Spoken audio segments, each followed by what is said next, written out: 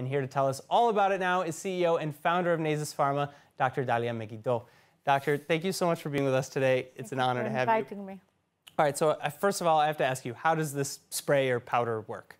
Well, actually, it's a spray of powder that when you push it into your nose, the powder absorbs the water from inside the nose and creates a gel, a very micron-sized gel that is not only mechanically protecting the nasal cells, but also it carries acidity that can basically kill and disinfect the viruses. And this doesn't hurt any of the bacteria or the local, No. Diseases or things that maybe should be there? These materials have been used in the pharmaceutical industry for 30 years.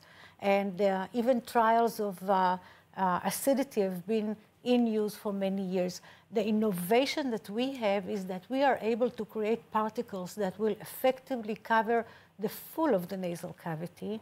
And moreover, each tiny particle, micron-sized particle, carries all ingredients, which is important for having a homogeneous reaction. So can this replace the use of masks or social distancing or anything like that? No. This should be very clear. This is an additional layer of protection. Masks should be used. They're very important for the public health.